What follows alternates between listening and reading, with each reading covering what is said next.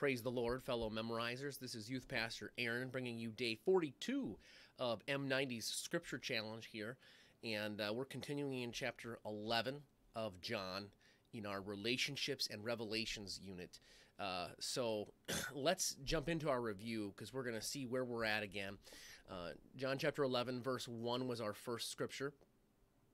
Now a certain man was sick named Lazarus of Bethany, the town of Mary and her sister Martha. And then verse 17 is where we jump to. Then when Jesus came, he found that he had lain in the grave 4 days already.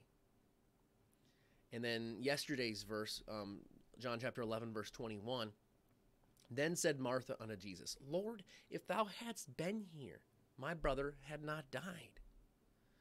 Strong accusations, but you know, when we have a relationship with Jesus, we're all at different levels in our relationship. And we see that Martha is at a certain level where she's not able to see the power of Jesus yet. Many of you have seen the power of Jesus. And we're 2,000 years after the fact. But of course, they're still in the ministry of Jesus. And I don't know if they've seen somebody raised from the dead yet, but they're about to get their world just rocked. And Jesus is going to share with that here today that, you know, he's going to kind of prove in this exchange here that Jesus is fully man and he is fully God. And our belief in him is powerful. Believing in Jesus, and I'll extend that, our relationship with Jesus is powerful in our lives. It'll change us. It changes us completely. You know, if the same Spirit that raised up Jesus from the dead lives on the inside of me, I'll be raised up on that day of glory. Hallelujah. His relationship is not bound by anything. It's a relationship that it'll go to the ends of the earth for us. How powerful.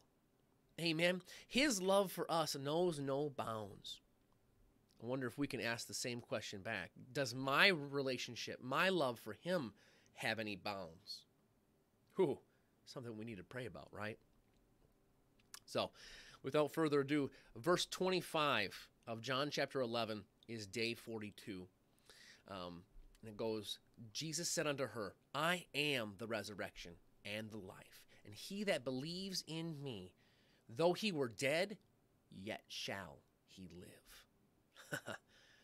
Powerful. Powerful. I try to refrain from saying hallelujah too much because I really want to say it a lot. But man, hallelujah. It is powerful. Your relationship with Jesus. It'll take you places you never thought you would go, but it'll always be a benefit to you. A powerful change in your life. And I want to just ask that same question I did before. Jesus' love for us knows no bounds. Does your love for Jesus have any bounds? Think about that. Pray about that.